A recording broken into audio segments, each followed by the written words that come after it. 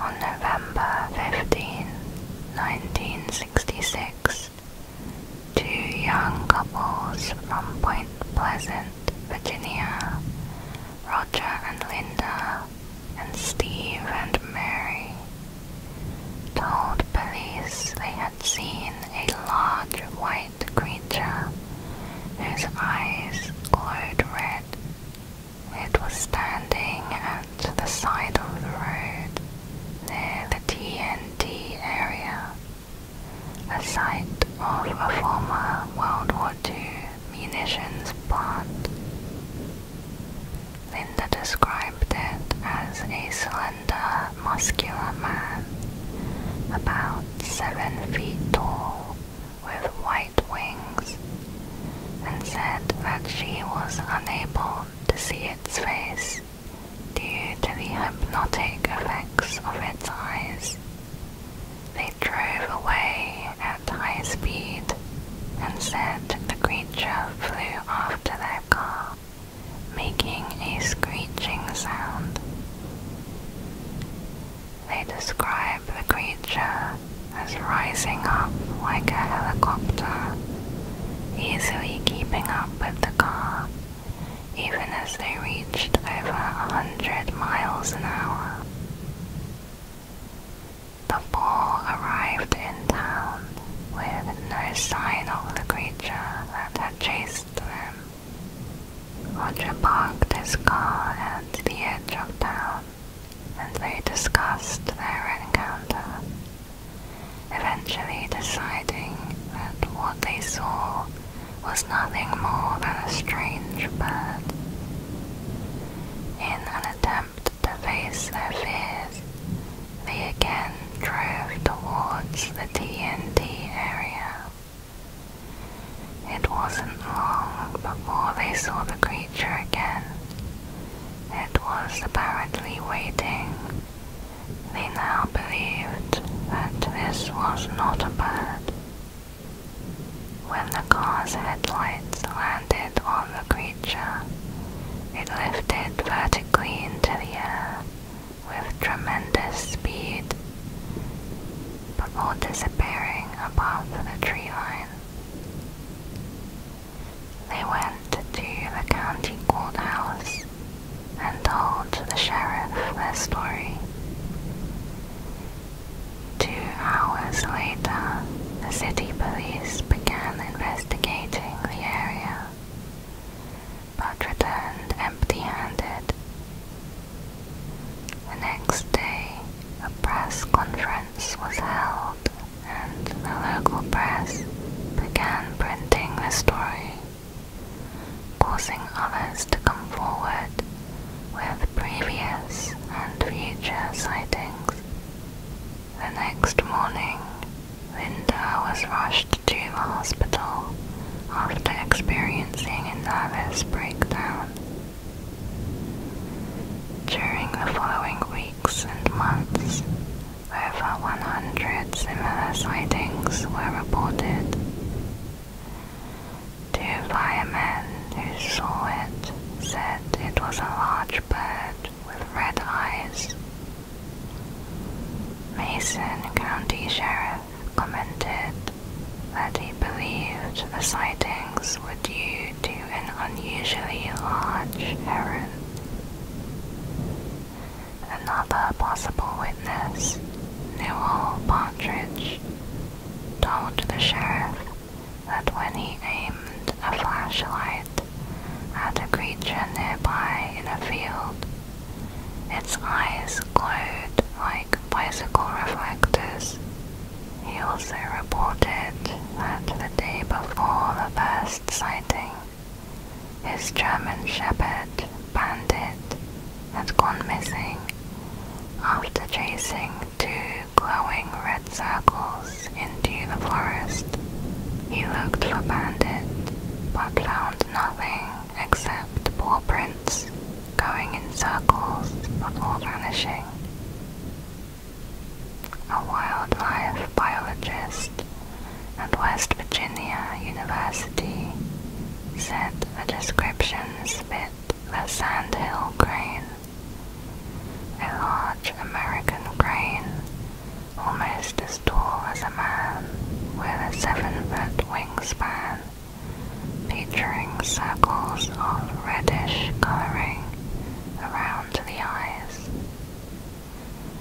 This species was not native to this region. Many sightings of creatures resembling Mothman have been seen worldwide.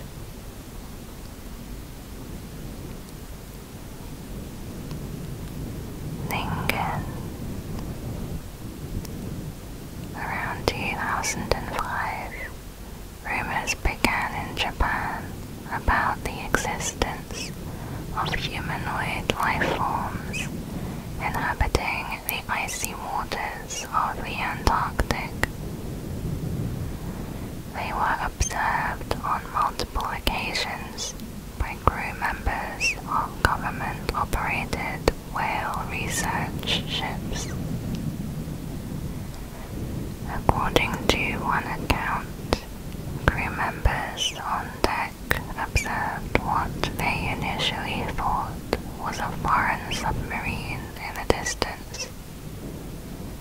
But when they approached it, it became clear from the strange shape that it was not man-made, it was alive. The creature quickly disappeared underwater. Ningen are said to be completely white, with an estimated length of 20 to 30 meters. Witnesses describe them as having a human-like shape, often with legs, arms, and even hands with 5 fingers. Sometimes they are described as having fins or a large mermaid tail instead of legs. The only visible facial features are the eyes and mouth. A Japanese publication featured an article about these Antarctic humans. The article speculated on the possibility of unidentified creatures inhabiting the southern seas, and it included a Google Earth screenshot showing what looks like a Ningen in the South Atlantic Ocean off the coast of Namibia. The government is believed to have kept detailed records of these sightings, but they have not released information to the public and have reportedly told eyewitnesses to remain silent. Ningen sightings seem to occur most frequently at night. In still images, the cryptids mostly just look like ice, though it is said that their smooth, human-like skin can be seen when the photographs are enlarged. No convincing photographs have been made public, either because they do not exist, or because, as some believe, the government does not want to tarnish the scientific reputation of the whale research program.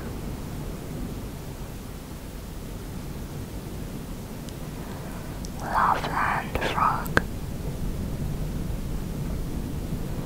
This creature was first sighted by a traveling salesman driving late at night through Loveland, Ohio, in May 1955.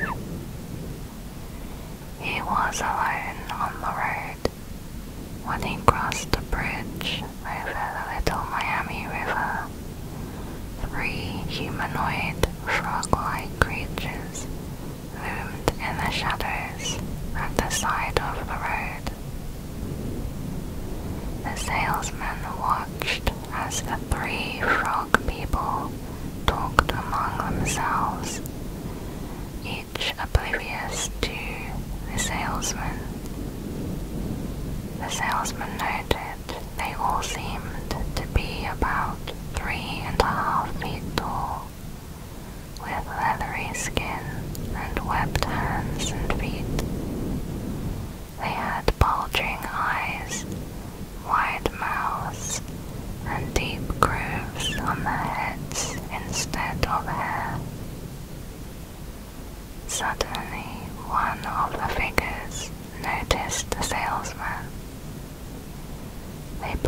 out a wand and waved it, sending a spray of sparks flying in the air.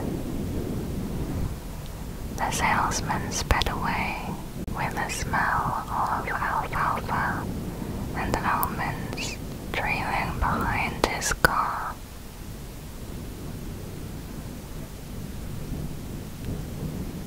The Dover Demon. The Dover Demon was first sighted at night by three 17-year-old boys who were driving through the Massachusetts area when the car's headlights illuminated it. Bill Bartlett, the driver, reported that he saw what he thought at first was a dog or a cat, but upon closer inspection realized it was a bizarre-looking creature crawling along a stone wall on Farm Street. Bill continued to watch the creature and said it had a disproportionately large watermelon-shaped head and illuminated orange eyes like glass marbles. It had long, thin arms and legs with slender fingers, which it used to hold onto the pavement. It was hairless and had rough, flesh-toned skin, described as tan and sandpaper-like. The creature's appearance was very plain. It had no nose, ears, or mouth. The witness drawings portray its head as having a skull shape, forming a contour of a circle on top, with a more elliptical ending projecting down to include where the nose and mouth would be. The Dover Demon was also thought to become invisible or translucent in the night. By day it hid deep in the forests of Dover, Massachusetts. Others claimed the creature had green eyes and smooth grey skin and made a blood-curdling noise similar to a hawk's screech combined with a snake's hiss. All witnesses say it had no ears, mouth, or nose. They also agree that it stalks in the trees and waits to scare its next victim. The second sighting of the creature was 1 hour later by 15-year-old John Baxter and 13-year-old Pete Mitchell as they were walking home. John said it was bipedal and ended up running after a gully and standing next to a tree. The next day, 15-year-old Abby Brabham and 18-year-old Will Traintor claimed to have seen a similar-looking creature from Will's car on the side of the road. Abby's description matched Bill's and John's description, except this time the cryptid had illuminated green eyes. She said its height was about the size of a goat. Investigators attempted to confuse Abby by pointing out she said it had green eyes reflected by car headlights, while Bill claimed orange eyes were reflected back to him by his car lights. was unchanging in her description. Bill, John, Abby, and Will drew sketches of the creature shortly after their sightings. On the piece of paper that includes Bill's sketch, he wrote, "I, Bill Bartlett, swear on a stack of Bibles that I saw this creature." Some suggested the creature may have been a foal, a newborn elk, or a moose calf. Monkey Man of Delhi. The Monkey Man of New Delhi, also known as Kala Banda, is an unknown anomaly which was reported to be roaming Delhi in 2001. In May 2001, reports began to circulate in New Delhi, India, about a strange monkey-like creature that was appearing at night and attacking people. Eyewitness accounts were often inconsistent, but tended to describe the creature as 4 feet tall, covered in thick black hair, with a metal helmet, metal claws, glowing red eyes, and 3 buttons on its chest. Some also claimed the creature wore roller skates. Others described the Monkey Man as having more of a fox snout and being up to 8 feet tall. It was muscular and would leap from building to building. Over 350 sightings were reported, as well as around 60 injuries caused by the Monkey Man. Many people reported being attacked. 15 people suffered injuries ranging from bruises to bites and scratches. A pregnant woman fell down some stairs, attempting to run away. A 4-foot-tall Hindu priest was beaten up by an angry mob who mistook him to be the Monkey Man. A van driver was set upon and sustained multiple fractures in another case of mistaken identity as the Monkey Man. Further sightings were reported later that year in New Delhi and Kanpur. One witness claimed the Monkey Man had stolen his cell phone. 2 people died when they leapt from the tops of buildings in a panic from being pursued. Police issued artist drawings in an attempt to catch the creature. The Monkey Man is believed to be the possible product of mass hysteria.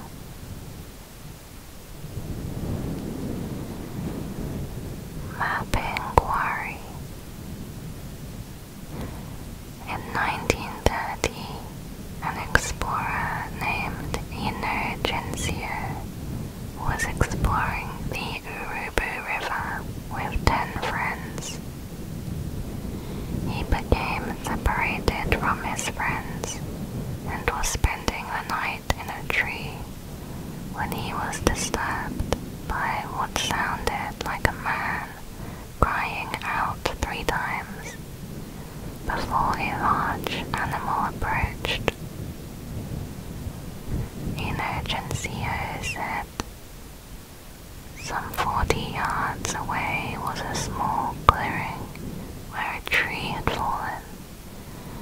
its branches had brought down other smaller trees. This was where his last cry had come from. Immediately afterwards, there was a loud noise of footsteps, as if a large animal was coming at me at top speed. When it reached the fallen tree, it gave a grunt and stopped. Finally, a silhouette the size of a man of middle height appeared in the clearing.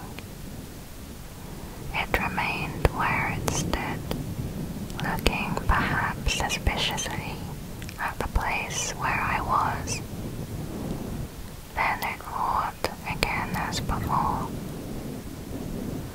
I could wait no longer and fired, without even troubling to take proper aim. There was a savage roar, and then the noise of crashing bushes. I was alarmed to see the animal rush towards me, and I fired a second bullet. The terrifying creature was hit and gave an incredibly swift leap and hit near the old tree. From behind this barricade, it gave threatening growls so fiercely that the tree to which I was clinging seemed to shake. I had previously been on jaguar hunts and taken an active part in them, and I know how savage this cat is when it's run down and at bay.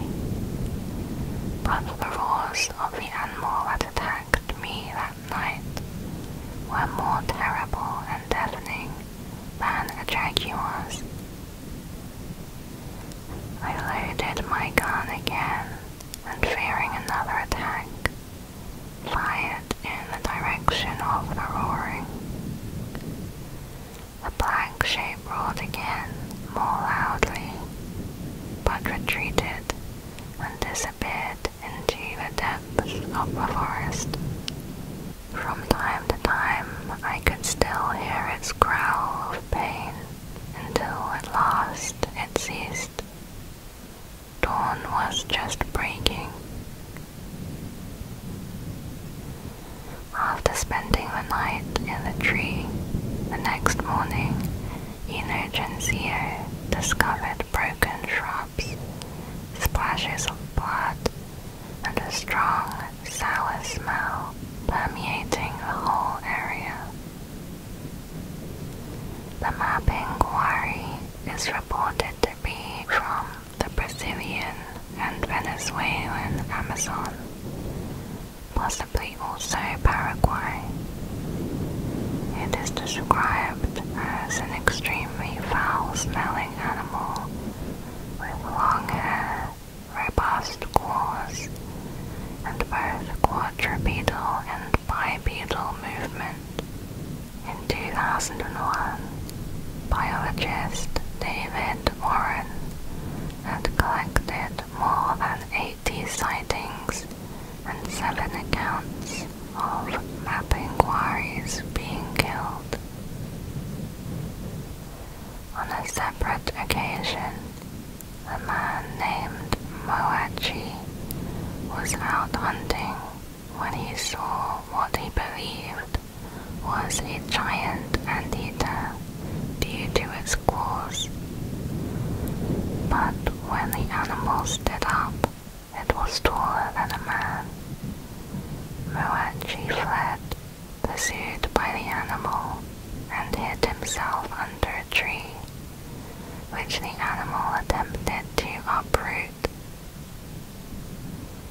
In the 1980s, a group of Kanamari Indians living in the Rio Jarua Valley claimed to have raised 2 infant Mapinguaris on bananas and milk after their mother was scared off by hunters.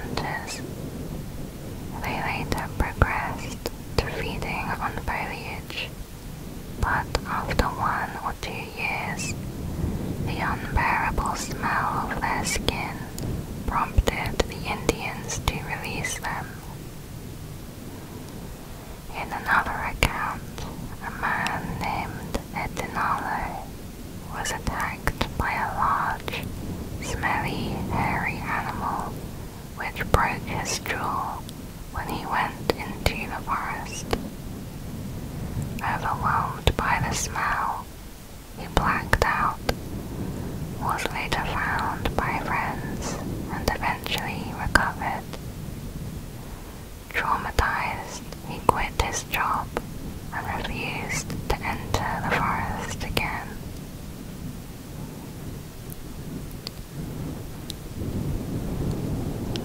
Gloucester Sea Serpent.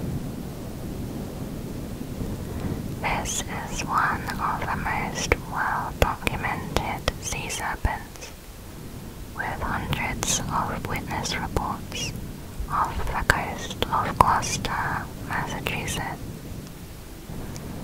The first documented sighting of this creature was in 1638 by John Josselin, a very credible traveller from England. He documented the plants and animals he saw, many of which were later verified. On the sea serpent, he wrote, "They told me of a sea serpent or snake that lay coiled up like a cable upon the rock at Cape Ann.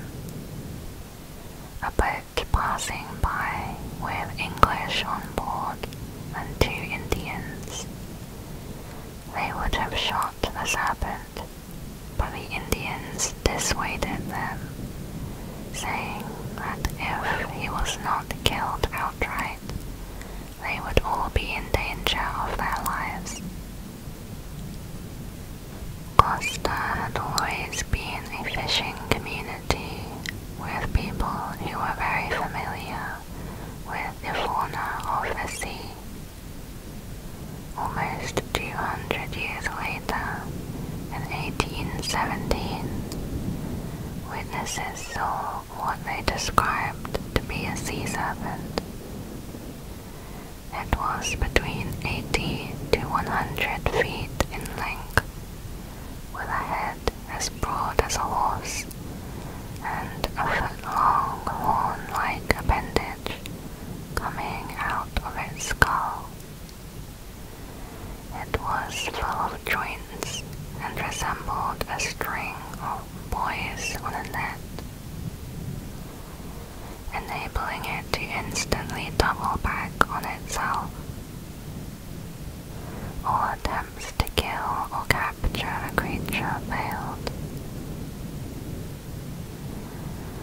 100 years later, in 1918, accounts of this animal began coming from ship's captains, carpenters, and clergymen. A former George Washington staff member, General David Humphreys, decided to interview a number of eyewitnesses.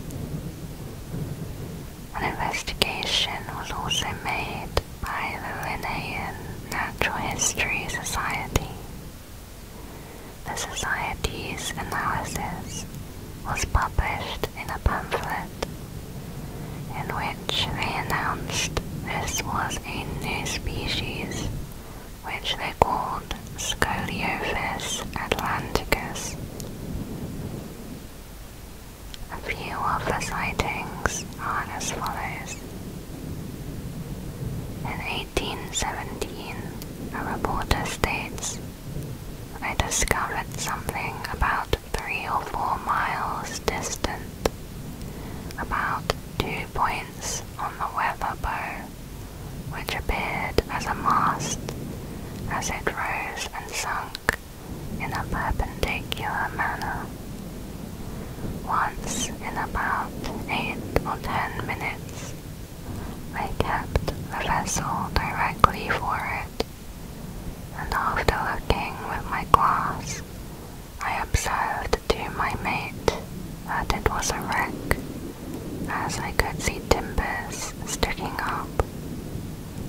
But as we approached nearer, I found what appeared like timbers to be a number of porpoises and blackfish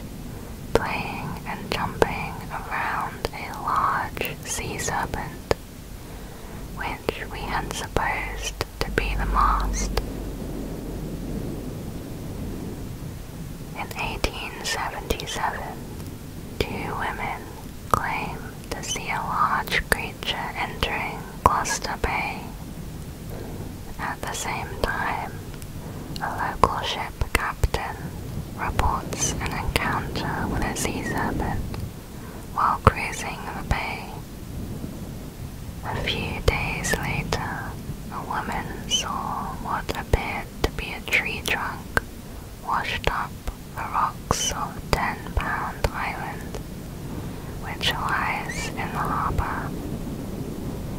As she watched the log, it began to move, and when she looked again, it was gone.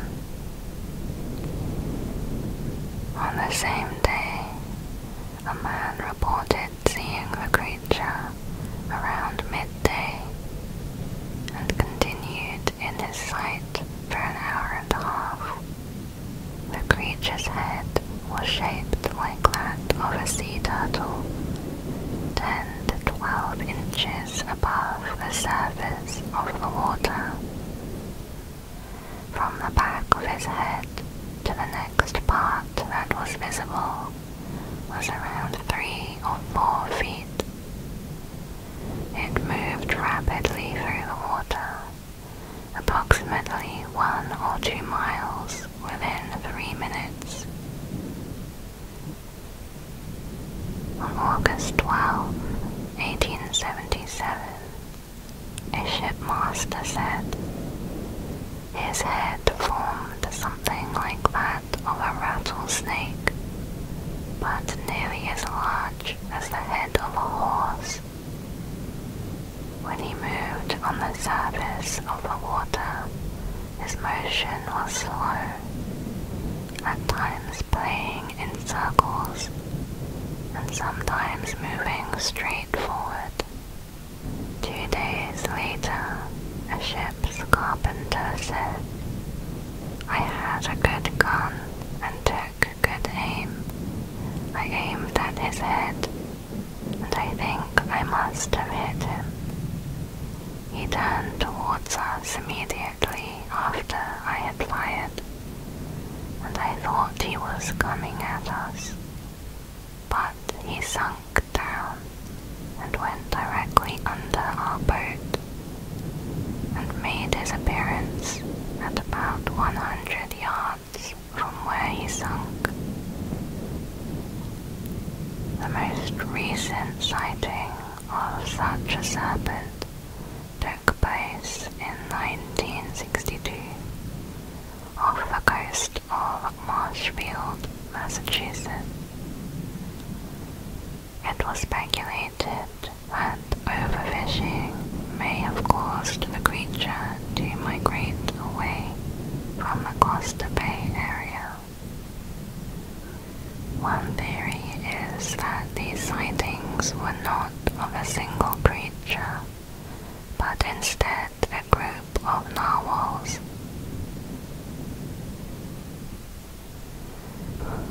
Arica Monster.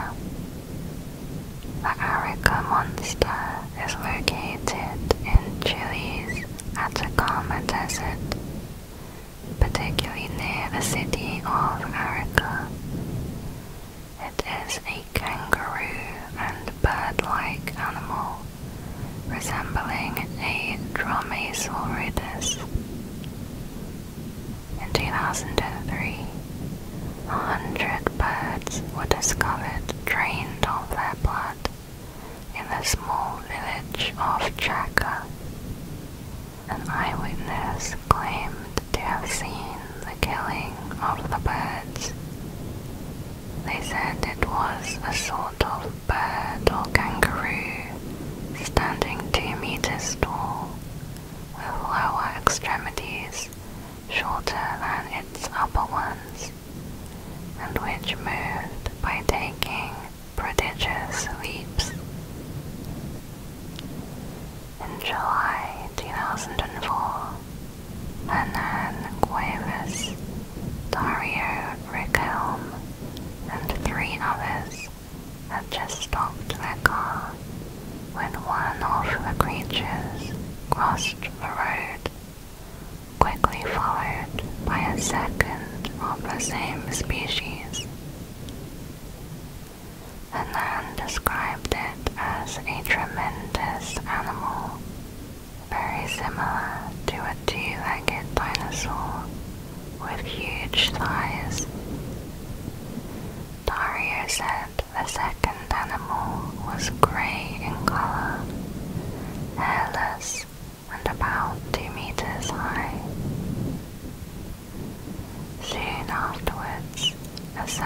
sighting occurred in Pampa Acha, 20 kilometers from Arica.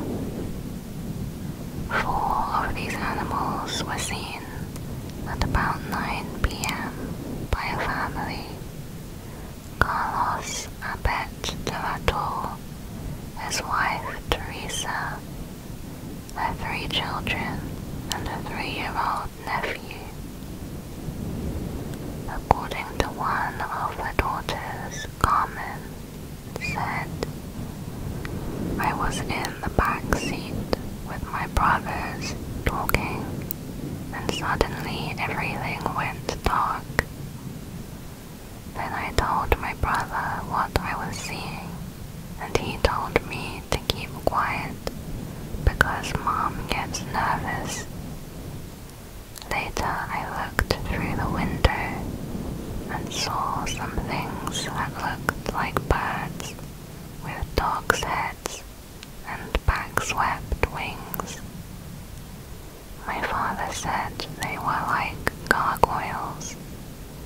We were speechless for some 10 minutes, and my mom told us to react. Then we started discussing what we'd seen."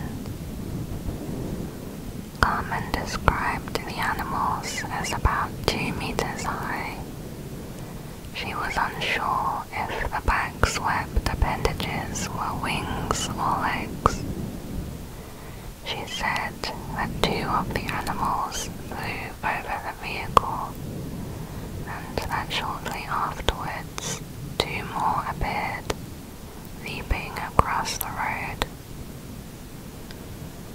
Carmen's mother, Teresa, who got the best look at the animals, said the animals moving over the car had done so slowly, but they later matched the vehicle's speed, which was nearly 100 kilometers per hour. In Peru, Fanny Reyes, a shop owner, later reported that a truck driver had claimed to see a similar animal while driving through Chaca in June.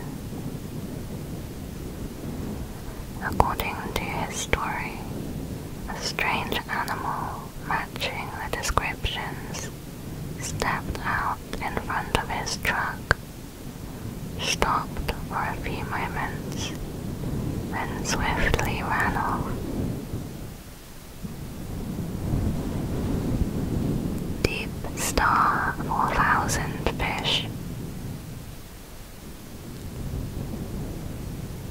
The Deepstar 4000 fish was a giant deep-sea fish seen once off southern California in the Pacific Ocean by the crew of the Deepstar 4000 submersible.